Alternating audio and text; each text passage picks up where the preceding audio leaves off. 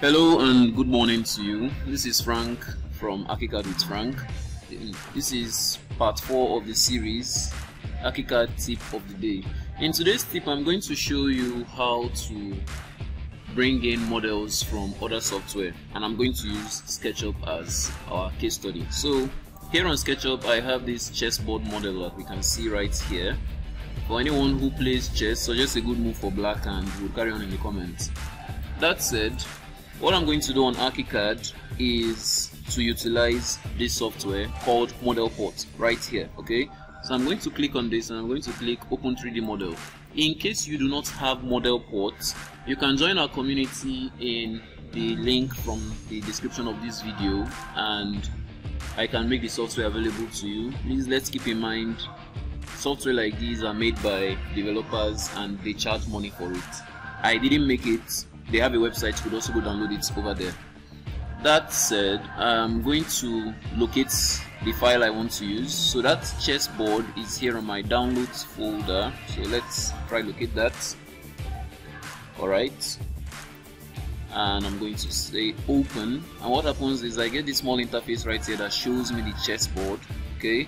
And all I need to verify now is the size. The height is 89, the width is 300, the length is 300. The chessboard is supposed to be square. So the next thing I'm going to do is click on create, and I'm going to give it whatever name I want. In this case, chess, and I'm just going to add board. So it's going to be chessboard. And once I click on create, depending on the complexity of the model, it could take just an instance, and in some cases it could take a whole minute. And depending on your system speed, it might take longer.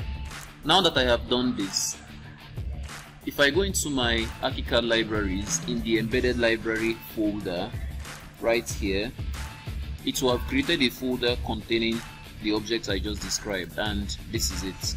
Alright, so I could come place that anywhere on the 3D. I'm going to put the arrow point here at the center, open the model and locate this table right here and place the chessboard, and there we have it. Okay.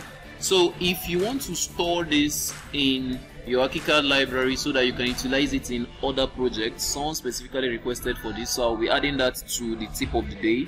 What you're going to do is open your library manager. To do that, click on File, then go into Libraries and Objects, click Library Manager. Alright.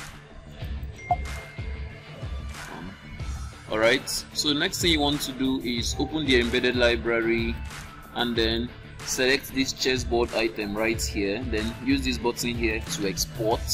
You are going to save it wherever you want, and that is the first step. Alright, so for now I'm just going to save it on the desktop, not going to find any complicated position, chessboard, export, and that happens very instantly. Once I am done with this, the next thing I want to do is I'm going to go to my desktop folder. Alright, locate the chessboard that I just dropped, which is this. I'm going to copy it. Then I'm going to go to the C drive where I have Archicad installed. If you did not install yours on the C drive, locate it where it is. I'm currently using Archicad 28, so I'm going to open that, go into the Archicad library, and then I am going to paste it right in there. Continue. Alright, so when I open a new project on Archicad, I would have this chessboard as part of that project all the time. Now, this is not something I recommend you do for very heavy libraries or objects that you will not use very frequently, primarily because they would make your Archicad take much longer to load up, and that's not very desirable. That said, I look forward to seeing you guys in the next one. Today's was longer than usual, but all the same, safe. Look forward to seeing you guys in the next one. Bye.